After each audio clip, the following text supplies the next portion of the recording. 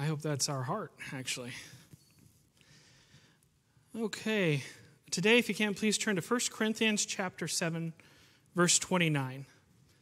This is where we'll start today. And it's actually only one little phrase in that verse that I'm going to call out.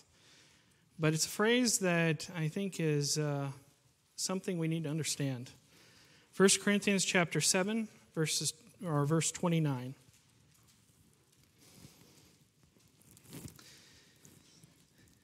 And it says this, "But this I say, brethren, the time is short." And I'll stop right there. That's the phrase, the time is short.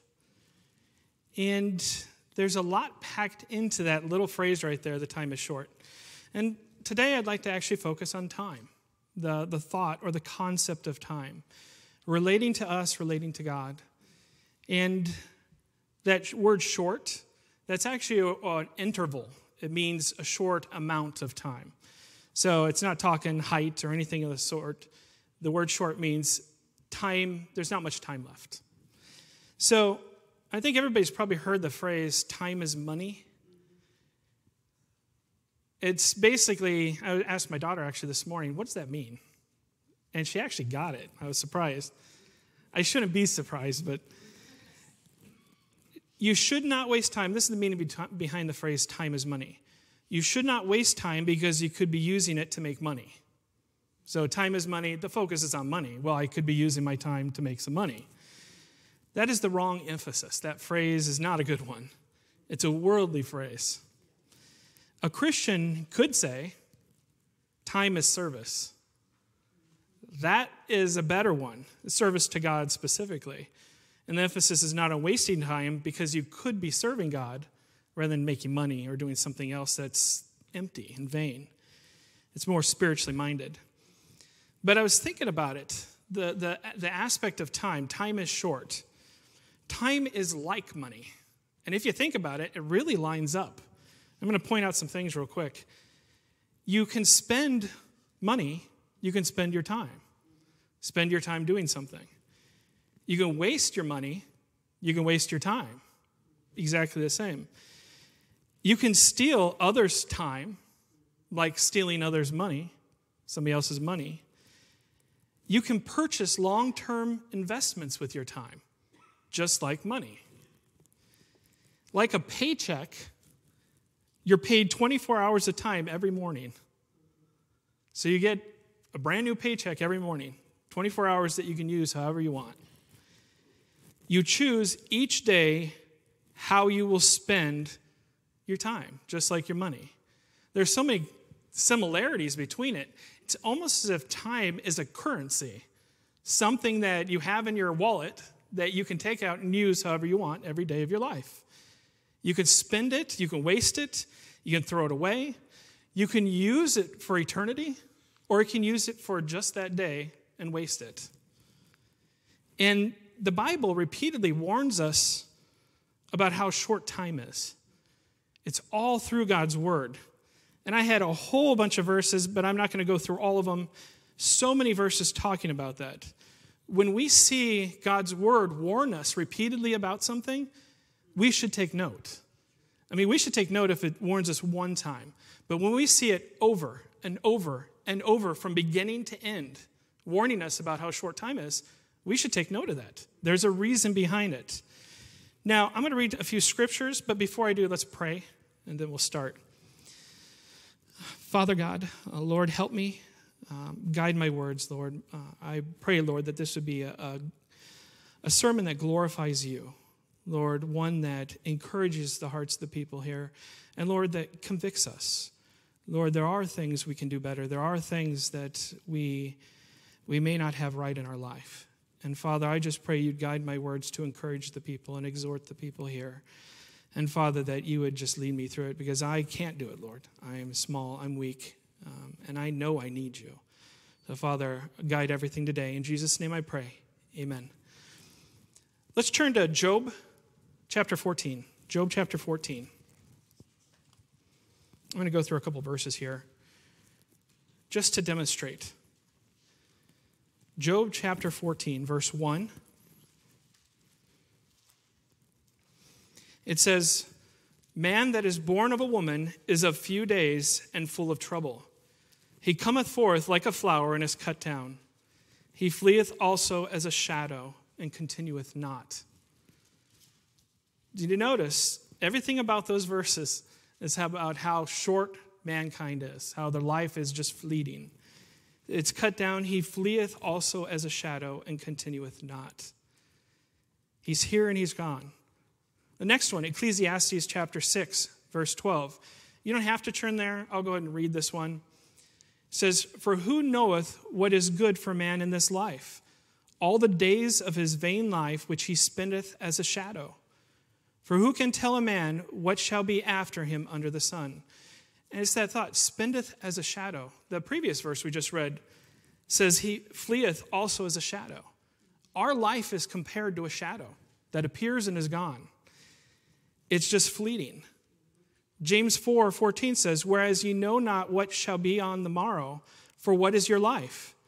It is even a vapor that appeareth for a little time and then vanisheth away. We're here for only a moment. And you've all seen vapors and steam coming off a stove, how you see it and then it's gone. See it and it's gone.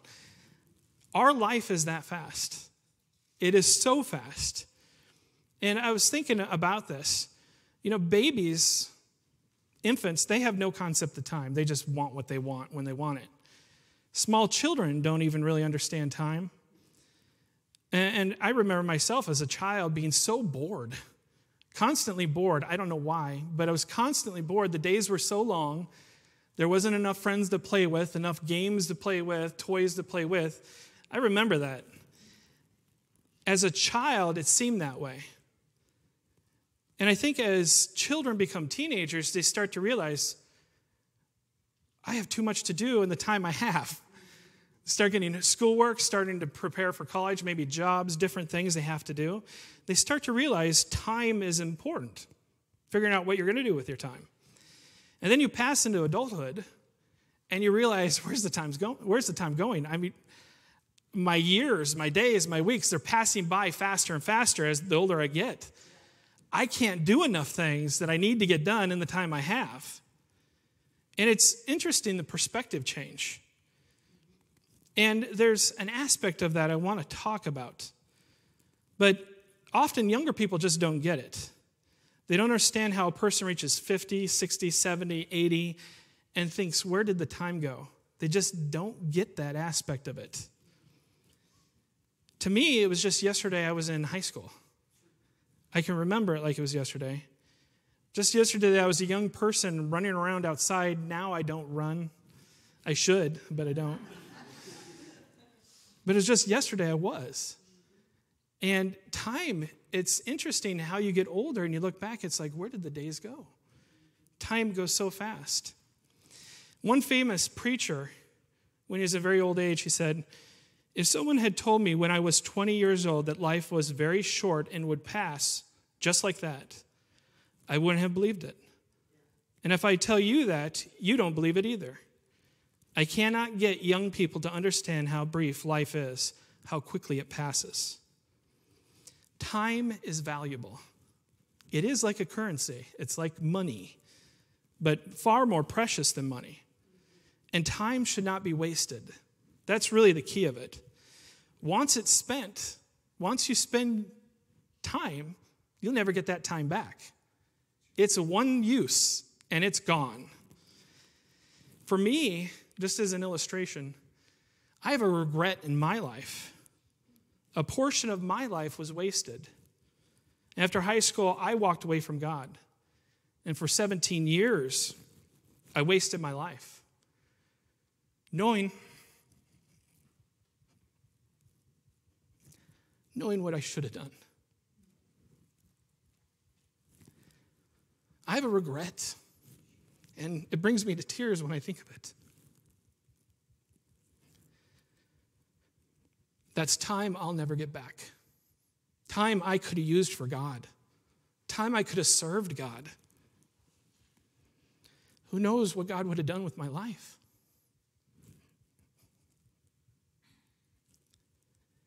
That wasted time is a regret I'll have till I die.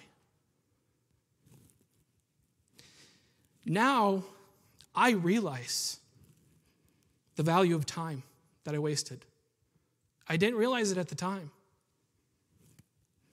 17 years I could have been sharing the gospel. 17 years I could have been singing for the Lord.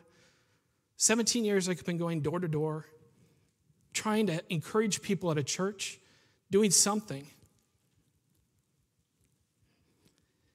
And there's so many Christians that go to church, they sit in church, and they never do anything for God. Their life is their life, and God can't have any. I wonder personally what Jesus is going to say to me someday.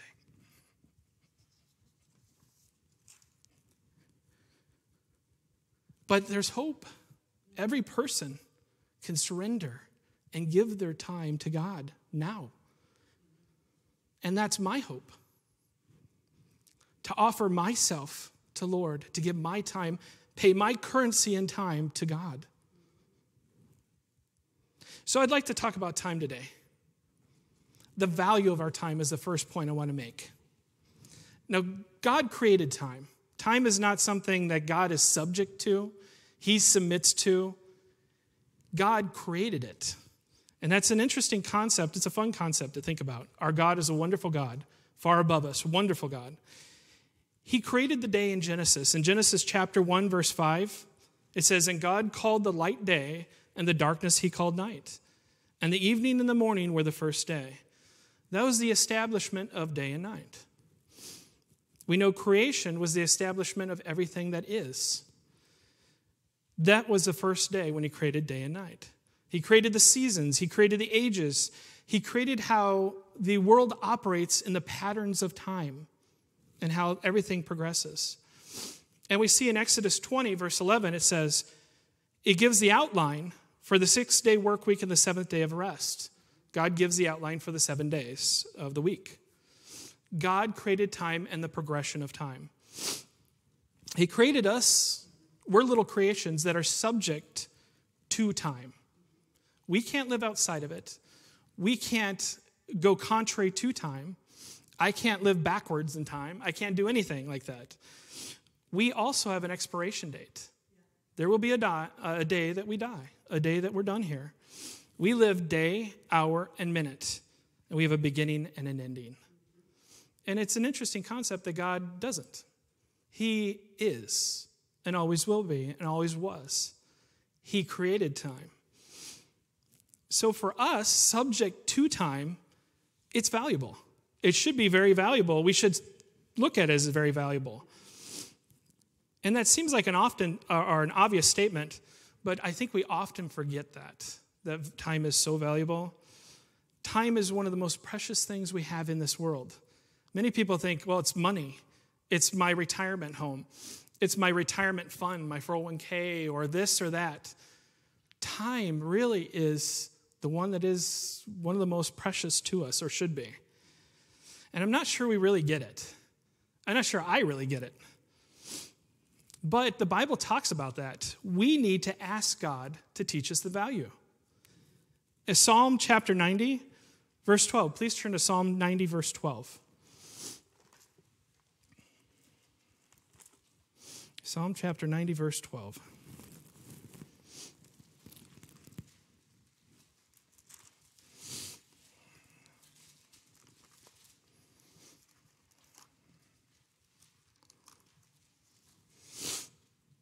It says, "So teach us to number our days, that we may apply our hearts unto wisdom." That's saying, this right here says they don't know to number their days. It's saying, teach us to number our days, that we may apply our hearts. There's another one, Psalm 39, verse 4. Please turn to Psalm 39, verse 4.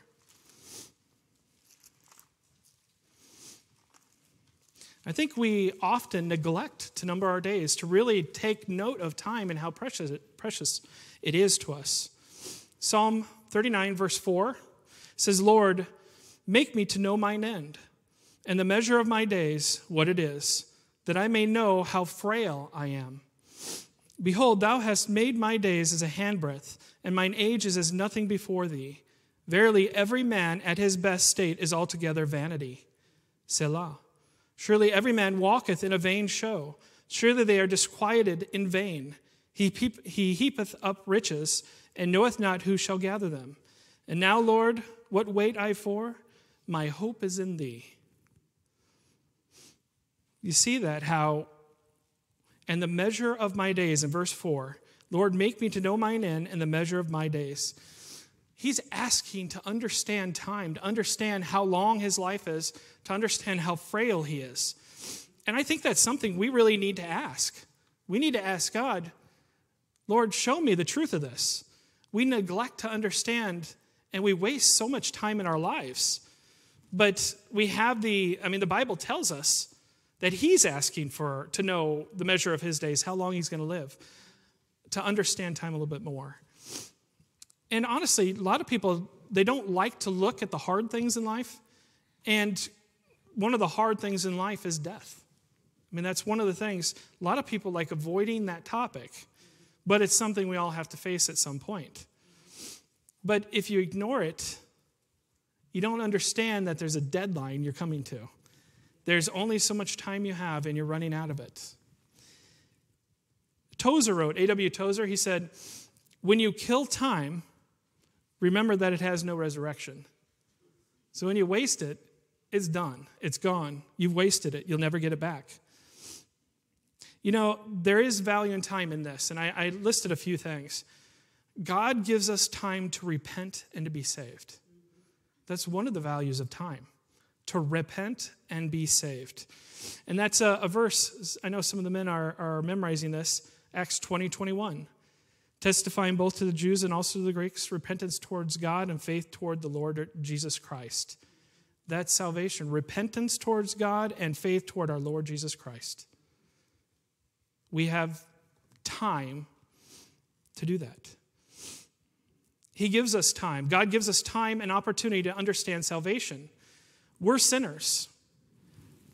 Romans 5:12 says, wherefore, as by one man sin entered into the world, and death by sin, and so death passed upon all men, for that all have sinned. We are sinners. Every person is a sinner. God gives us the time and opportunity to understand we're a sinner. He gives us the opportunity and the time to understand we will be judged. It's appointed unto man once to die, and then the judgment. So we're guilty. We're going to go to a judgment where we will be found guilty. And he also gives us the time to realize that we need a Savior. Titus 3:5-7 says, not by works of righteousness which we have done, but according to his mercy he saved us, by the washing of regeneration and renewing of the Holy Ghost, which he shed on us abundantly through Jesus Christ our Savior, that being justified by his grace, we should be made heirs according to the hope of eternal life. We need a Savior. Time is that chance to learn we need a Savior. And who's that Savior? Jesus. I have to say his name. I have to say who it is. Acts 4:12 says, neither is there salvation in any other, for there is none other name under heaven given among men whereby we must be saved. Jesus is that Savior, the sacrifice for our sins, the Lamb of God, God the Son. God gives us time, each person time to understand that. That's one of the values of time right there. And I would say, and I have to add this, if you're here today and doubt your salvation, God has given you this day to figure it out. That's the truth of it. If you're sitting here and there's doubt in your mind about your salvation, he's given you today. He's blessed you. The Bible says even our breath is a gift from God. That we wake up in the morning, that we have breath. And God has given you time, currency today, to understand how to be saved for sure. Not to doubt it, not to question it, but to understand what the Bible says completely. And I would say, get it settled today. There's so much going on. And actually, I'll go to that in this next point here. But the value of time. The next point I'd like to make is the waning of our time. It's basically the running out of our time. Our time is running out. We just had a First Friday fellowship this last Friday night and discussing the things that are happening in this world right now. It was focused on Bible prophecy. And there's a lot going on. And it should give us pause as Christians when we see all the different things that are lining up according to God's word. And it's indications of the end of this age and hopefully the soon return of Jesus. There will be a point where the rapture happens, where the Christians are taken out of this world and go to meet the Lord in the air. And it's not only that the Lord's return is on the horizon, it's that our lives are temporary. We live for only a short time. That's what those verses were saying. We're frail, we're as a shadow, we're a vapor that comes and passes away. We never know the moment we'll die. We don't. And there's all kinds of weird stories about there, how people die in weird ways, getting hit by a meteor, standing by their house, get hit by a meteor and die out of no. I mean, there's weird stories like that. It can happen at any moment. And often we forget that. We just wake up, go about our lives, go to bed, wake up, go about our lives, go to bed. And we forget about the importance of the time we have. We only have a short time here. We are frail. Psalm 39:4, as I read, Lord, make me to know mine end and the measure of my days, what it is, that I may know how frail I am. Do we know that we're frail? Do we know that we're easily broken and we easily pass on? Do we understand that? I think it's a good thing to understand, because once you understand how frail you are, you understand the value of what your time is, that currency you have, and how to spend it. And here's some things. Time is running out for us on a number of things. Our spiritual lives. Think about this. We have a short time here to grow in our knowledge of the Lord Jesus Christ. Verses that talk about growing in the knowledge of the Lord Jesus Christ. We have time to memorize here, but we don't. We have time to pray, but we don't. We have time to be at church, but we choose not to. We have time to focus on seeking God, but we choose to seek our own things. So often that's the case with each one of those. We choose the worldly, the vain, the empty, the passing versus the eternal. So little time, we're running out of time to grow in our knowledge of the Lord Jesus Christ. You're saved, there'll be a day that you meet him. Praise the Lord. Only by his grace and his mercy. But we're to grow in our knowledge. We're to be more like Christ. We're to understand his word and use it and retain it. That's the life we should live. We're running out of time also with our families. Here's another one. To raise our children right. Our children are adults before you know it. They are, I say it because of my daughters. I can't even believe they're as old as they are now. It's weird to me because I remember, hopefully I don't embarrass her. I remember Isabel, we had her in little angel wings as a toddler. Took a picture of her. And she was adorable. That's how I remember her. But they're grown women now. And they're adults before you know it. It's gone. And you only have so much time to ingrain those principles, the biblical principles that you read in God's word. You only have so much time to share that with your children. And children watch their parents. They may seem like they don't watch. They may seem like you say something to them and they ignore you. But I can tell you as a kid, my dad would say things. I'd act like I ignored him, but I heard what he said. And he just kind of filed it away. Kids watch their parents. Children watch their parents. If they see halfway Christians as parents that aren't serious about God, they will reject your faith later on. They will walk away. It seems to be the way it is. If you have some area where you pull away, where you're quite not right, they usually magnify that, and they'll usually go further that direction. It's unfortunate, but that's the way it tends to be. So we're running out of time to raise our children the right way. So many people also spend their lives working. That's the focus in their families. They spend their life working rather than their children, rather than their husband or wife. They trade one for the other. And they don't realize the importance of that time that they gave up. They give their children's childhood to other adults who turn their children from God. That's what often happens. To a child, seeing parents focused on work rather than God shows what's more important to their parents. What is most important to you? Time is running out for our children. Do you want them to see how a godly parent lives? Do you want them to be saved? There's another one. A lot of kids will grow up in a Christian home. They know all the truths, but they see a parent that's only halfway interested, and then they walk away. Do they ever get saved? Or do they reject God completely? Are parents, Christian parents, driving away their children? Now is the time, and I say this because of the importance of time, now is the time to get serious with God. It is the time. Especially if you're a parent, a husband, a wife. This is the time to get serious with God and spend your time, that currency that's so important, on God. Not on all these other things to show the people around you that you care about all these other things. And I talk family, not the friends and other people that are watching, but family. Show them what's important. It should be God. And then we're running out of time for our service. Our service, and I'm talking specifically to God, opportunities to do something for God. This is what I regret. I missed so many opportunities to encourage other Christians, so many opportunities to obey God, so many opportunities to share the gospel with the lost. How many people did I miss that I could have shared the gospel with?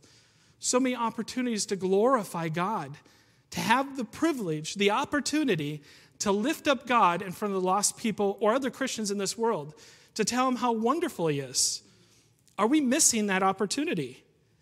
A Christian ought to jump at the opportunity to glorify God. Jump at the opportunity to serve God, because that's our heart. He did so much for us. How can we not do something for Him? We want to return that love that He's shown us. And then opportunities to spread the gospel specifically. Why are we here? I mean, what is our purpose for being here? I would say it's not to plan a retirement for ourselves. That's not supposed to be the focus of our life. I've got to have this retirement in this home and this lake with these boats. That's not why we're here as Christians. It's not to collect toys or entertain ourselves with different things in this world. We're here specifically to share the gospel. We're to share it to the next generation. The next generation needs to hear it. It's not to work for worldly gain, which many Christians, they focus on. It's the things of this world. What can I do to have a comfortable life in this world? What can I do to give my children a comfortable life in this world? We're not called to a comfortable life. The Bible actually says we're going to suffer. We're going to endure persecution. And actually the previous generations, the martyrs, they didn't even have homes often. They had to wander through the woods because they chose God over easy comforts in this life. That's not the world we live in right now. We're here to work for Christ's sake. That phrase, for Christ's sake, that should be our hearts. For Christ's sake. I'll do whatever I can for Christ's sake. Are we spending that currency of our time on things of value? Are we wasting it? And that's really a question. Are we wasting our time? What are we spending it on? Time is running out. Time is short. And then lastly, the focus of our time. What should our focus be? Really? I mean, what is the focus of our time? I've said it shouldn't be on retirement and all these other things, but what should it be? So let me give a few things here. We need to wake up. We need to wake up. Romans chapter 13, verse 11, 12, it says, and that knowing the time, that now it is high time to wake out of sleep, for now is our salvation nearer than when we believed. The night is far spent, the day is at hand. Let us therefore cast off the works of darkness, and let us put on the armor of light. We're to wake up. A lot of us, we may not be sleeping, but we're certainly distracted, going our own direction, doing our own thing for our own purposes, trying to further what we feel is comfortable for our lives. We need to wake up. There are people everywhere dying and going to hell. And that should affect us as Christians. We should have mercy in our hearts.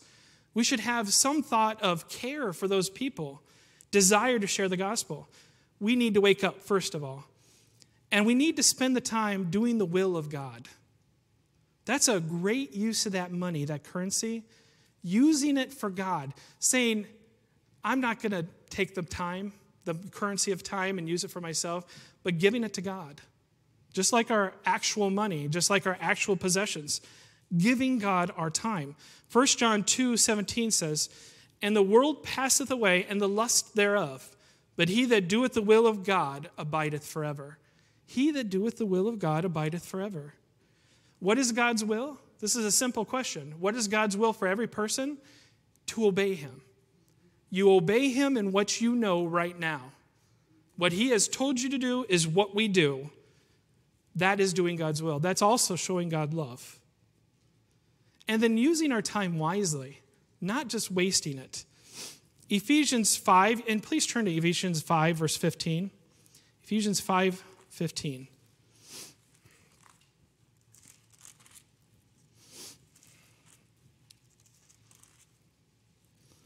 Ephesians 5:15. It says, see then that ye walk circumspectly, not as fools, but as wise, redeeming the time, because the days are evil. Redeeming the time. What does redeeming the time mean? I actually like how Wesley explained it. He said this, saving all you can for the best purposes, buying every possible moment out of the hands of sin and Satan, out of the hands of sloth, ease, pleasure, worldly business, the more diligently because the present are evil days, days of the grossest ignorance, immorality, and profaneness. It says, saving all you can for the best purposes, buying every possible moment out of the hands of sin and Satan. That's redeeming the time. Using it wisely, using it for God, I'd say. It's for drawing our families. This is what another focus we should have. Drawing our families closer to God. Not focusing on work, not focusing on the pleasures of this life, the easy things, the fun things, the toys we can have. Proverbs 22:6 says, train up your child in the way he should go, and when he is old, he will not depart from it. Train up a child in the way he should go, and when he is old, he will not depart from it. We're to train our children, drawing our families closer to God. As a husband, you're supposed to try to encourage your wife to draw closer to the Lord. As a wife, you're to try to draw your husband closer to God. You're to work together as a pair. And I brought this up in the prayer meeting before. I thought it was a really neat list. And I want to give this list. A.W. Tozer, he had some questions that he developed to identify our hearts. To identify our hearts and the focus of our time. And I'm going to give these 7 points. They're basically 7 questions that are for each person to ask themselves, not to ask about somebody else. But so answer this within your heart, truthfully, because it does clarify where your heart is and where your focus is. So here's the first one. What do we want most? What do we want most? What comes to mind with each person? What do we want most? What do we think about most? What do we think about most? How do we use our money? What do we do with our leisure time? There's a huge one. How do we spend our extra time? What company do we enjoy? Who do we enjoy being around? Who and what do we admire? What do we look up to? And here's the last one. What do we laugh at? I think those are really good questions. They get to the heart. It identifies our heart. What do we want most? What do we think about most? How do we use our money? What do we do with our leisure time? What company do we enjoy? Who and what do we admire? And what do we laugh at? It's something for each person to kind of go, where am I at? You know, the two are connected. Where your heart is will be where you spend your time. And the Bible actually says that in Matthew chapter 6, 19 through 21. It says, lay not up for yourselves treasures upon earth, where moth and rust doth corrupt, and where thieves break through and steal. But lay up for yourself treasures in heaven, where neither moth nor rust doth corrupt, and where thieves do not break through nor steal. For where your treasure is, there will your heart be also. Where our heart is where we're going to spend our time and what we're going to focus on. If our focus is God, if our heart is for God, we will spend our time for God. That's what it is. That's what it comes down to. And I'd say it's an empty life that wastes all their time on themselves. If your life is spent focusing your time on yourself, that's vanity, that's empty, that's worthless. And it will come to nothing eventually. We have a wonderful God, an absolutely wonderful God. He deserves our time, He deserves our focus, He deserves our worship, our praise, He deserves our obedience. He deserves the words that come out of our mouth. Have you ever thought, every day you wake up, and it's an opportunity to actually praise God again. In that day, you have the opportunity to praise God for something He's done, to tell somebody else how wonderful He is, to share something with somebody, and you can say, this day, I glorify God in some sort of way. But when you get past the day and you don't do anything for God, wasn't that day completely wasted? Completely wasted. I mean, there's things you got to do to live. But when it comes down to it, what really matters is the eternal, what we're doing for God. And I had Psalm 103, and there's a bunch here, and I don't want to go too long. Psalm 103, 1 through 16, wonderful passage if you get a chance to read it. It talks about God the Father pitying us as His children, those that fear God. Wonderful passage. When you read Psalm 103, how can you not have a heart that burns for God? Psalm 103 is such a tender, intimate passage about how God loves us and cares for those that fear Him. If we have that fire, why don't we focus on God more? Why don't we spend more of our time on God? It's a question. And the reason I'm presenting this is I think it's a question we have to ask ourselves. I believe we're at the end of the age. It looks that way in many different ways. I don't know the time nor the day the Lord's going to return. But we look around and we see a lot of things happening that haven't happened before. The world is changing very quickly. Things are happening very fast. We're losing a lot of the freedoms we used to have. And the United States, honestly, is declining very quickly. We're in a weird time. So how are we spending the time we have? How will we spend the time we have left? Knowing the goodness of God and realizing the value of time, can't we here make a conscious decision to give Him more of our most precious resource? Can't we go, Lord, I haven't given you the time you deserve. I want to, and I'm choosing to do it now. I choose this day to give you more of my time. However it is, there's many things you can do for the Lord. Spend more time in your Bible. Spend more time praying. Spend more time memorizing. Spend more time sharing the gospel. Spend more time serving here at the church, trying to help out however you can. Can't we make that decision? I know many of us know we should, and we even think to ourselves, I'd like to, but we never take the first step. We don't actually go and offer ourselves. We don't actually go and do it. It's actually giving our time. Spurgeon wrote this, and I'm almost done here. Spurgeon wrote this to he actually said this to his congregation, and I think it's pretty sharp. He said, how many of you have responded to God's appeal, my son, give me thine heart? And you answered, I will. But to this day, you have never fulfilled your word. God has said, go work in my vineyard. And you promptly replied, I'll go, Lord. Yet you have never gone.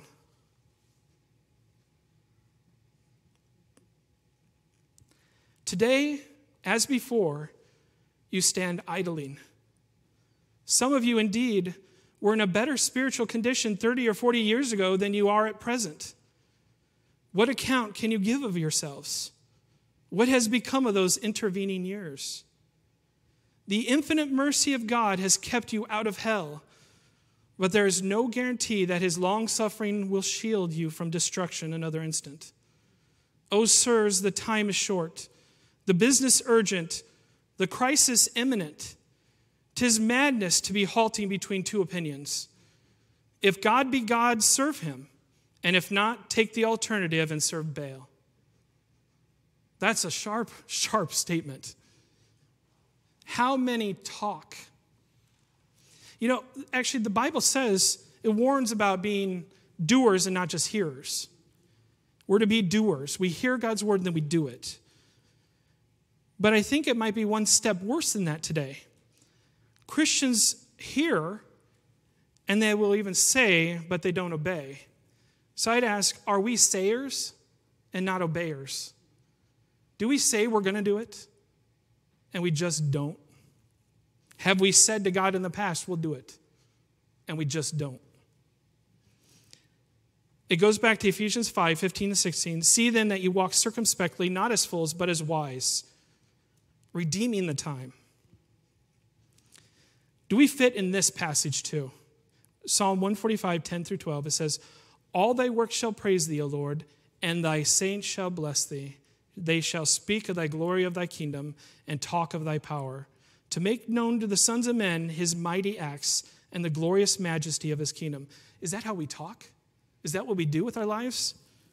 And thy saints shall bless thee. They shall speak of the glory of thy kingdom and talk of thy power. That's a good way to use time. When we fellowship together, what do we focus on? And remember this right at the end here. The Lord's watching. He ponders the heart.